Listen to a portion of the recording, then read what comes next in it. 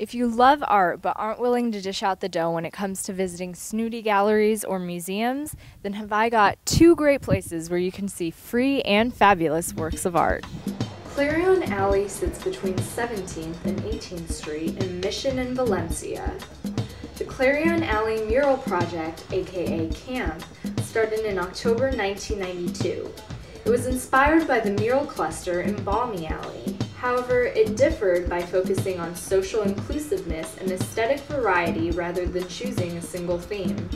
Different murals go up every year, and some of the more familiar ones, but yeah, it's definitely a pleasure. The alley draws in thousands of visitors each year. Unfortunately, some choose to destroy the murals rather than enjoy them.